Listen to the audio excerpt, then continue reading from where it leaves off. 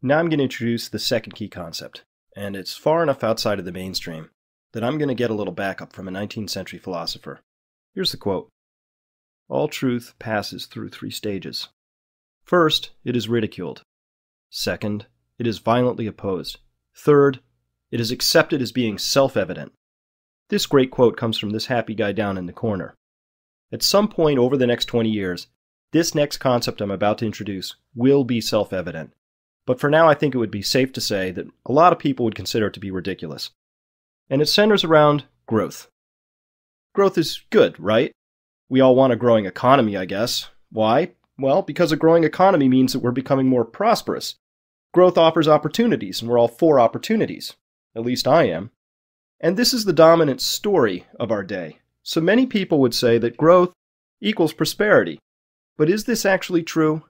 And what if it's not? Growth is actually a consequence of surplus, if we think about it. For example, our bodies only grow if they have a surplus of food.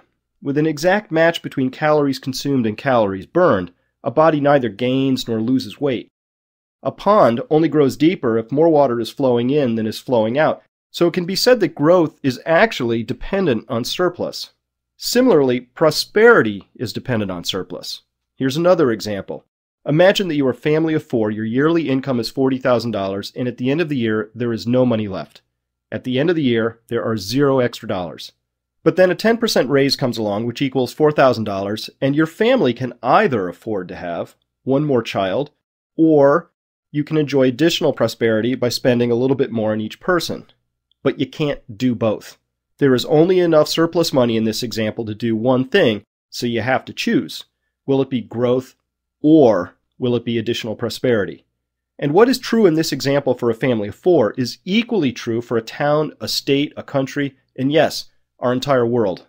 Through this example, we can tease out a very simple and utterly profound concept, that growth does not equal prosperity.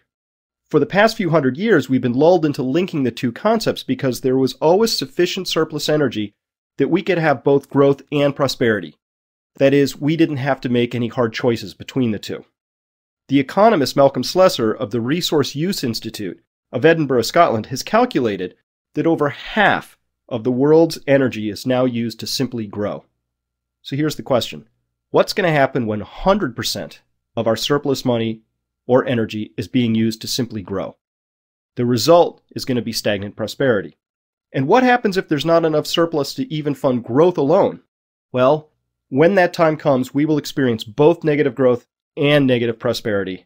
Not exactly the sort of future that I'm looking forward to. This, then, is the greatest challenge of our times, properly recognizing where we want our remaining surplus to go and getting that story out. I, for one, want to see continued advances in energy efficiency and medical technology and everything else that modern society can offer. This is what we place at risk if we allow ourselves to do what is easy, that is, take the path of least resistance and simply grow, instead of doing what is right, which is directing our surplus towards a more prosperous future. So there it is, key concept number 2. Growth does not equal prosperity.